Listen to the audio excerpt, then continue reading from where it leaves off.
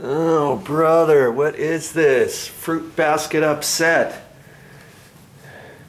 We just had this bed delivered, and we had it installed, but I had to take it all apart.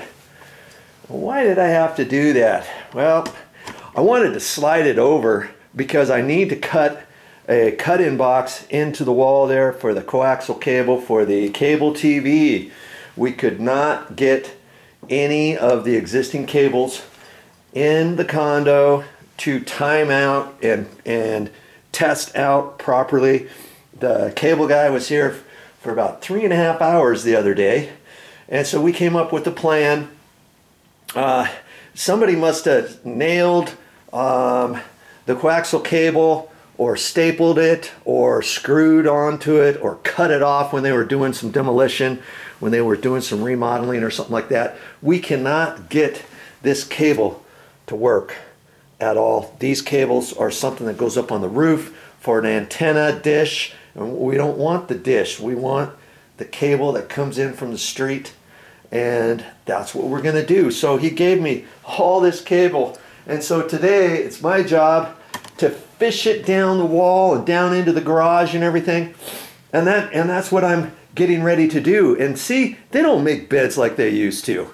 I mean, this stuff is like particle board, press board stuff, and the same thing with the headboard. And once you start trying to drag that on the carpet, I mean, it's just almost impossible without ripping it apart. And once you set it down, it insets into your carpet. So you're trying to drag it, and you're trying to drag it over all your other carpet. Especially, you know, on the headboard. The headboard, see, it dug itself a hole in here already. So I thought, hey, phooey on that. Let's just go ahead and move the bed, take it all apart. It goes back together, okay.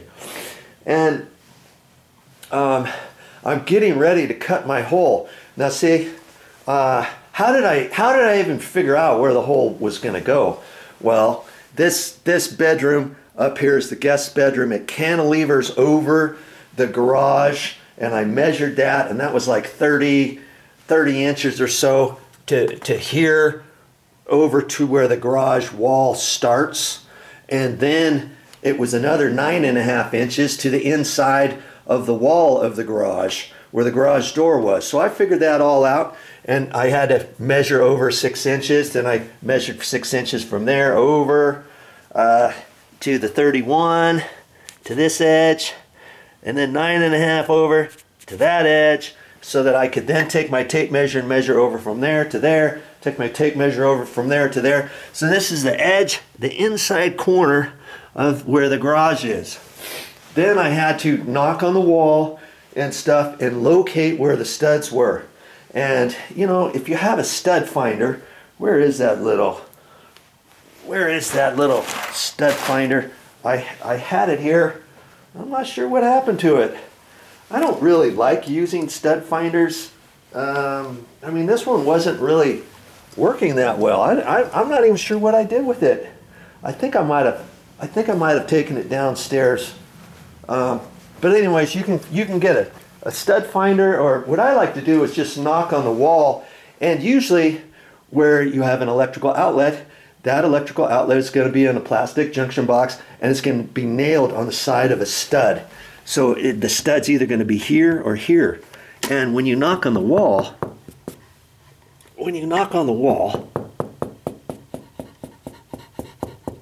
right there is where the stud is. Hollow, stud. Here's the other stud, right there. They put both of those on the inside. And then I also tapped on there, tapped there, and I just put a piece of masking tape on there just for right now. And there's a big old beam inside the wall there, because when I'm tapping from right there to there, it's hard. I can tell. And so I knew it wasn't going to be there. So when I went into the garage, let's go down into the garage just for a second. Okay, so, but this edge just happens to be where there's a stud up here. So these studs are 16 inches apart. This is hollow. Hear that? Stud. Hollow. Stud. Hollow. Okay? And so that's 16 inches, and then 32 is over to there. That's a hollow cavity, hollow cavity. And I'm trying to get into the middle of the cavity in case I'm off by a couple inches one way or another. So when I went down into the garage, let's just go down there for a second. I was going to show you this after I cut the hole, but I thought, I'll just show it to you now. Here's a stud finder. Okay, and you know, it comes with directions and stuff, and this is a little chintzy one, but it's from Craftsman. It was like $5. That's all it cost. So you can find studs that way, and you find all kinds of things in the wall too that you think might be a stud, and it's not a stud. So, okay, so the inside of the garage. See, the outside of the garage wall is up there. See, that was like 9.5 inches to the inside of this wall. So then I measured over and I started knocking down here. These studs down here aren't necessarily in the same measurements as above. They could be close. I mean, I don't know how they built this. This is a tenant separation wall from a condo, and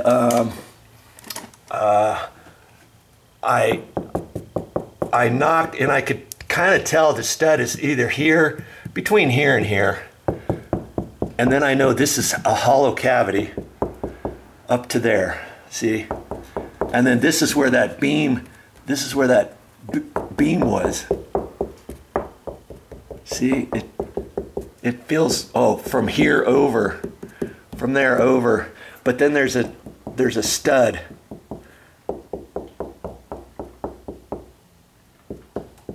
Now see how it's hollow right in there?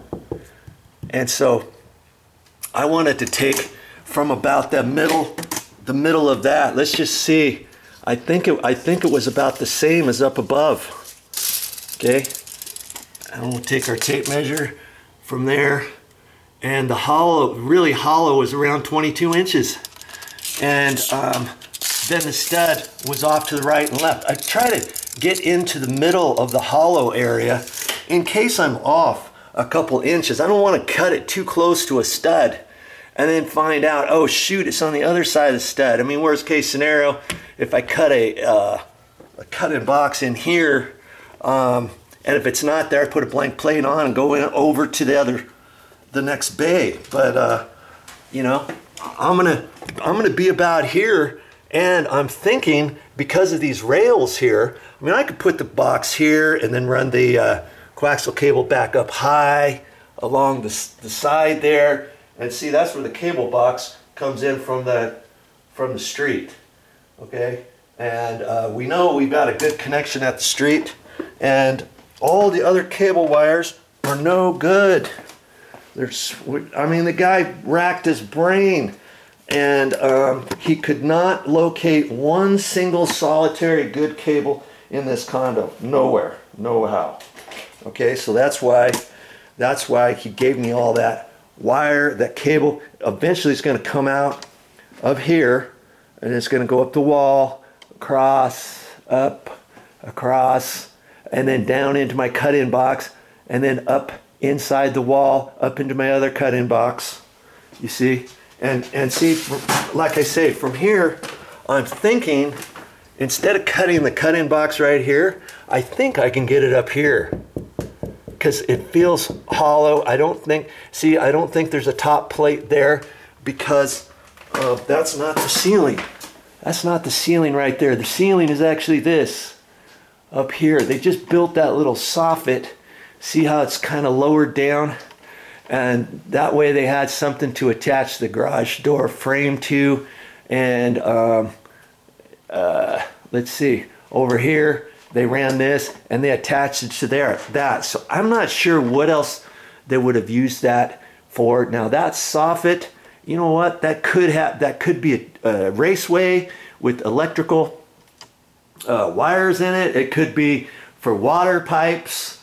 There could be air conditioning duct in there. I don't think there is, but it could be a chase. And then they just thought, okay, we need to do that. And because see, over here, it's actually bigger, isn't it? And so there's a reason why they did that. I'm not sure exactly why. But anyways, I think I can put the cut-in box up high above that top rail. Okay, so now we go back inside. Yeah, I'm hoping I don't hit anything major inside the walls. Usually everything's fine. You just have to kind of look at things and go slow. Hold your breath a little bit. Be ready for anything, you know. And I'm going to run a continuous cable. See, I don't have to have the cable end coming out of the wall right there. It's just going to come out of the wall, and then I'm going to have it go down on the floor. Because see, I wanted it actually behind the bed too. So when it comes out, you don't really see that cable because it's going to actually come out of this cover plate, okay, with the round hole. So I'm going to have it come down at an angle, and then I can put white caulking around it, and then I'm going to fish it down along the baseboard and scoot it underneath the baseboard, in between the baseboard and the carpet tack strip. There's a little channel in there. Kaboom, kaboom, kaboom, kaboom. And then have it come out over in here somewhere. And that's where we're going to have it come out. And then the cable guy, he'll put a splitter on there. And then he'll have another wire coming out of there to hook up to the TV, because we're going to have a TV in here with the cable box. And then all the other TVs in the condo will be plugged in to just an electrical outlet, and they'll stream off to this cable box. Okay, so we only need one cable coming in and be terminated, and that same cable will run the internet for Mommy's computer and that kind of stuff. And they're going to bring the modem or something or whatever, and then connect on to her Netgear deal and the phone and the printer and all that kind of stuff. She's not sure exactly. We've got to set this room up strategically, because it's a little condo. Hey, we only have so much room, so we're hoping to get a small desk here where we can have a TV here, the computer here, the printer here on the desk, or down next to the desk over here in the corner, something like that. Or maybe she'll end up having the computer over there, or maybe we'll have the TV here, so people in the bed, instead of looking straight for the TV, they're going to have to kind of look off to the side.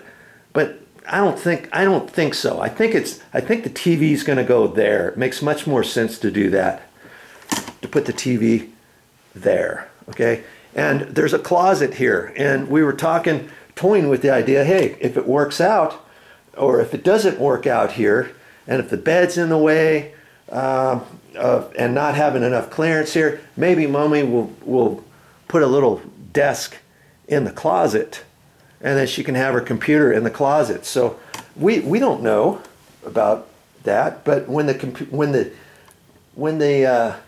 cable guy comes, when he splits off, I'm going to have him give us one wire long enough for if we're going to have the TV here or over here. So he'll give us a cord, maybe 6, 7, 8 feet long, and then I can roll it up wherever it ends up going.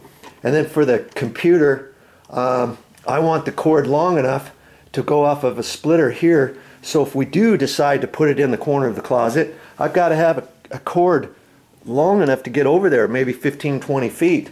And so I'll have him make me a jumper that's maybe 20 feet long. I'll measure it out or something. And then if she ends up having it here, we just have this piece, 20 feet long, and I'll just have to wrap it up, and then we'll set it in the corner or underneath the desk, whatever, and then have it come out. So that way we're prepared for wherever she decides to have the computer. Because if the TV goes here, the computer's probably going to have to go at an angle there, or right here, and I'm thinking it's going to go right here. So that cord, if we terminate the cord right in here, let's say, we'll need a 7 or 8 foot long pigtail for the computer, and maybe a 18-20 foot long one for wherever we decide, later on, if the computer needs to be pushed over there or wherever. So one cable is going to be for the TV, one cable is going to be for the computer. Okay, so I'm getting this all set up, and I just put the masking tape down here for my own benefit and stuff. And see, 22 from this edge over is right in here, and this is hollow. From this point over.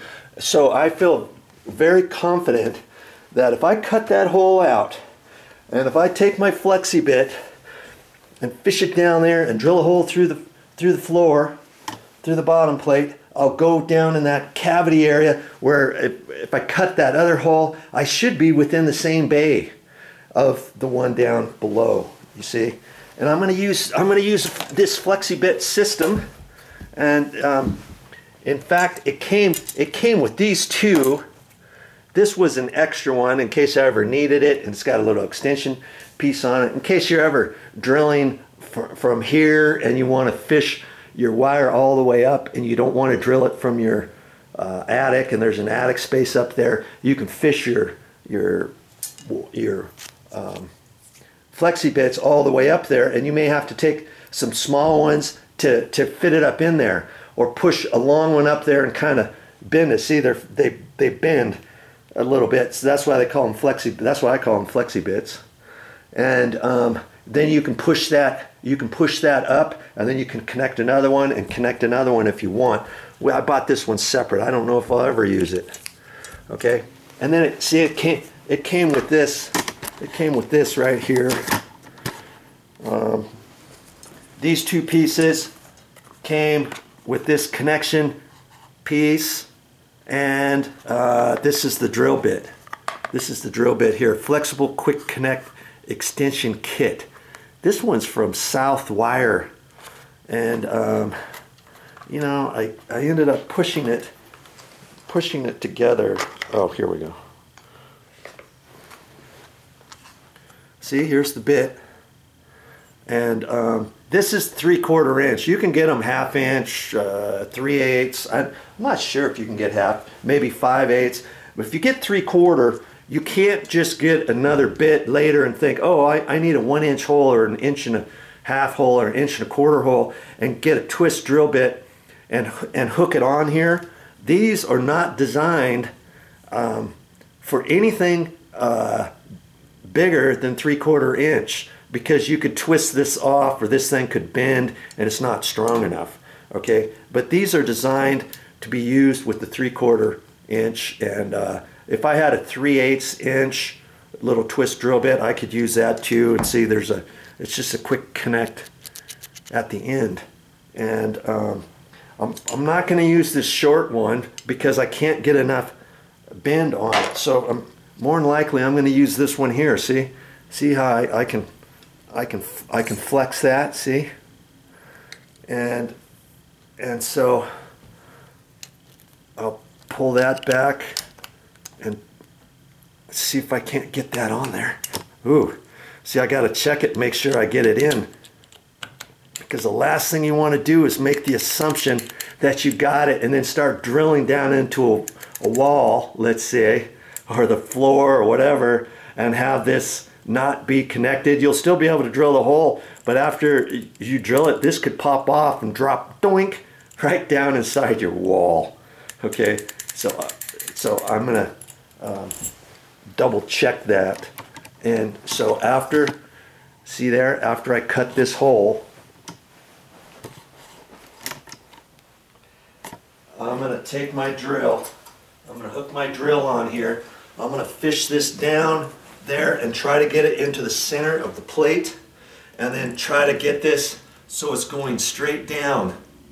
Okay, and then once I push it down in the bottom, then if I just keep pressure on it, then I can reach up here grab my drill and start drilling.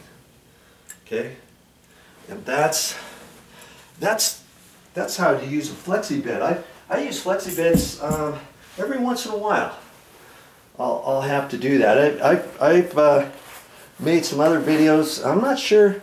Yeah, I think they're on my channel, where I took a wall mount air conditioner, and where the cord was, I actually put a cut-in box in for a 4-hour timer, and I actually had to drill through a stud inside the wall, fish the wire from one cavity through a stud over to the electrical outlet box. I took the electrical outlet box out, fished the wire, or drilled the hole through there. So you can drill holes horizontal with this and vertical. And then I was able to fish the wire in there, and then I installed a new cut-in box where the existing electrical outlet was. After I ran my wires and then rehooked up the existing and then hooked up the new 4-hour timer. Looked like I was never there. It looked like it was like that forever. Okay, so lots of different things that you can do with a flexi bit. You can also use a flexi bit, like if you have a single gang, let's say you have a single gang light switch on the wall here, and you want to install a ceiling fan or something. Okay, and let's say right now you don't have anything. Let's say you don't have anything. Like we've got a place where there's no outlet for a light fixture or a ceiling fan or anything. We've got a single gang light switch on the wall. You turn that on, and it activates the bottom of 2 electrical outlets next to the bed, and you can get both lamps to turn on with the light switch. Well, we want to add a ceiling fan. So we're going to take out the single gang switch box, cut in a 2-gang cut-in box, and before installing the box, put the flexi bit up in there, drill through a fire block, which is because the wall is like 10 feet tall, so I know there's going to be a fire block in there, and then extend it up to the 2 top plates up inside the wall. That's why you have the extensions, and then just keep pushing it up through there, and then drill the hole, you know, from down here all the way up through your top plate, and then go up in the attic, and you'll see where that is. Then you can attach this fitting, this end fitting, this thing here, because it expands when you push the end, see? And then you can put your wire in there from the attic. Let's say you've got a roll of wire, and then you hook that right on the end. You can take your bit off, and then you hook that on the end. After this is pushed up, after you drill this up through your plates, just leave it up there. You know, prop it up there, or have somebody else up there, hold it up there, and then they can put this end on there, and then you put your Romex wire inside this little cavity, and then it grabs on there, and then you can pull it straight down, right down from the attic all the way back down. How cool would that be? And you have to do something like that, especially if you got a fire block in your wall. If you didn't have any fire blocks in the wall, you could just run it up through here, drill the hole, and then you could fish your wire from the top down. Just push it down there, reach up through here, shine your flashlight. Okay, keep pushing, fill in your wall cavity, grab it, pull it out. You can't really do that if there's a fire block in there. That's what this goodie is all about. That's why you want to get that. And this whole set here, right here, you know, not including this one, okay? That was like, I don't know, 75 bucks. I think I got it, I'm not sure if I got it at Lowe's or if I got it at the Home Depot. I can't remember. I think it was at Lowe's. Sorry, Home Depot. I just happened to be at Lowe's that time, and it seemed like a pretty good deal, and so I got it. And I'm sure both hardware stores, other box stores would probably have the same type of setup. And, you know, as you can see, I don't use it much. I think I've only used this one one time, as a matter of fact. And it was at our house.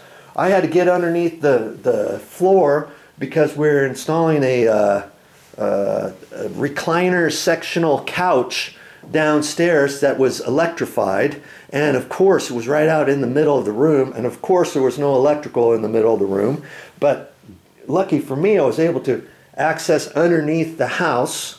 And so I took an electrical outlet, I took it out of the wall carefully, and then I drilled the hole all the way through there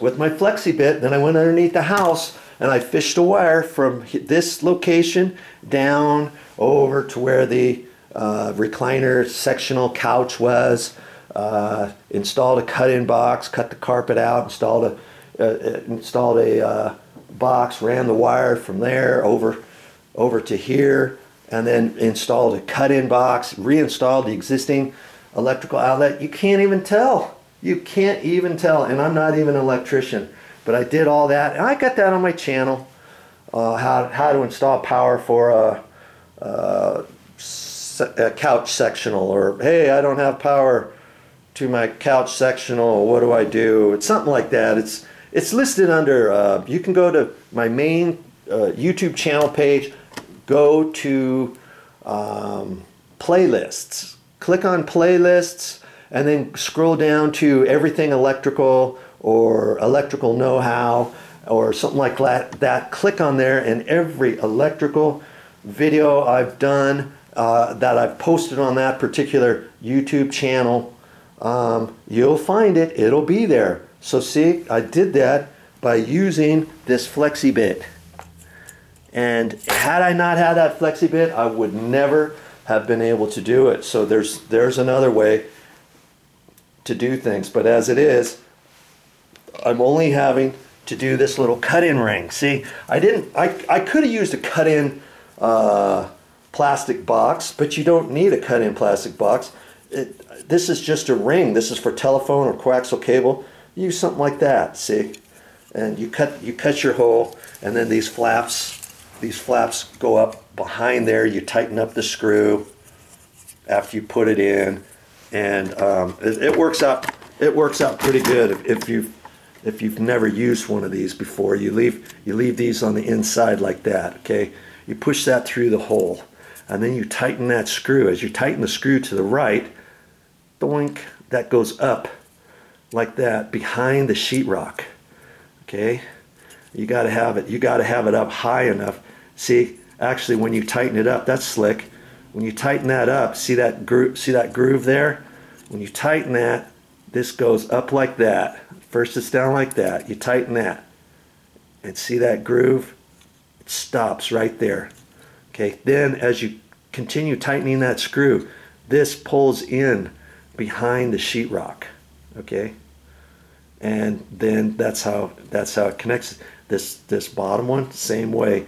You tighten it. This happens to go down to the right this time, and it goes down to there, and this one goes up to there. See, that sucks in, and away you go. Okay, so that's how that works. And now I'm ready to do my dirty business.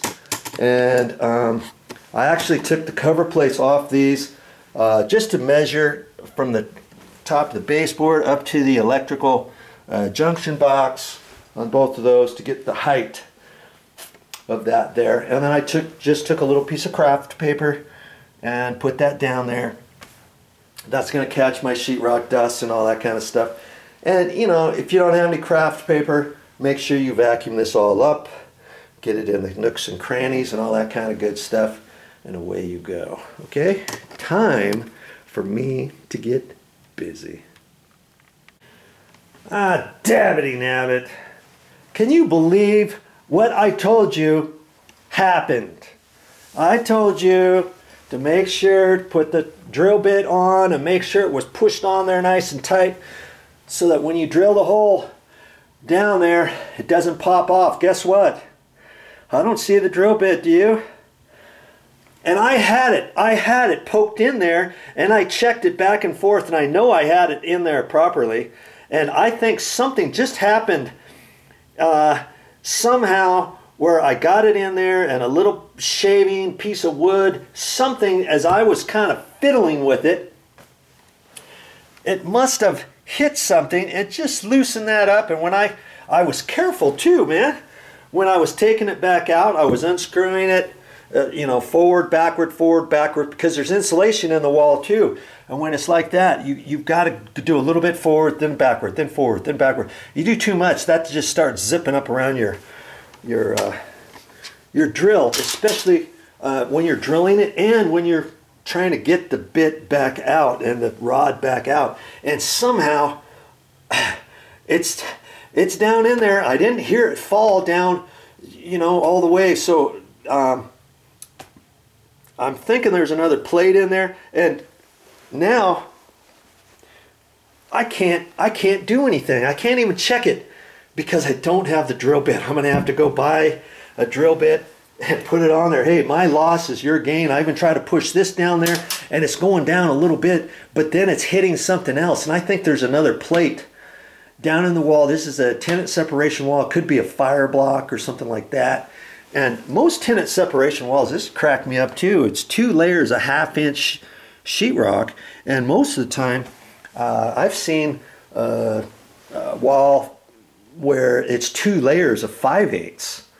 And it has to be a special type of type X 5/8 to make it a rated 1 hour wall or 2 hour wall separation or something like that. But 2 layers, a 1/2 inch, I just, you know, I don't know. I don't think you get as good of a rating if you don't use 5/8, 2 layers of 5/8. But hey, 2 layers of 1/2 inch, that's all I got in there. And so verdict's not in yet on whether or not I can get it down there. And I don't think, I thought maybe as I pulled it up, maybe it got tangled up in the insulation, and it's down on this bottom plate right here. But you know, I can't reach my arm down there all the way to find it. And this is the type of things that happen when you're trying to do things on your own. But you just kind of learn as you go. And you see here, you'd think I'd be able to put my hand down and reach the bottom, but you know, I just can't do it. I just can't reach the bottom. And the drill bit could be setting on that bottom plate or scrunched up in the insulation as I pulled it up. It could have popped out then. But I don't know. I think it's down below. And the only other thing I could do when I'm at the store getting the another drill bit, I'm hoping to still find it in the wall. I could put a double cut-in box here and put a double 2-gang blank plate on there, drill a hole through it, because they don't have a double. See, most of them are a single with a hole in there. This hole happened to be too big as it was, but they have smaller holes, but they didn't have it in this type of cover. They had it in vinyl, just a little bit smaller hole, but either way, the coaxial cable is still too big, and I thought it would be good to have the coaxial cable folded in there and kind of down tight instead of coming straight out. Then I have to put a kink in it to get it down. You see what I'm saying? And so if I put a 2-gang ring in there, then I'll just have to drill a hole out. And I got a drill bit for that, and I can do that. Then I can reach my hand down there and dabbity-nabbit. When I was at the store, I should have just picked one up. I could have always taken it back if I didn't use it. I was hoping I didn't have to use it. I thought, no problem, I can get it with this. I drill it down through there, bing, bang, boom. Same thing down in the garage. I'm hoping to get this down there, so I'm hoping to just have a single box like this where I can reach my hand in there both directions, you know, and feel for the wire or whatever, and do it that way. Okay, but downstairs, down in the garage, if I have to, worst case scenario, if I have to, if I need more room, I should get a big box at the store for that too. Okay, just in case. And if I don't need it, I can always take it back.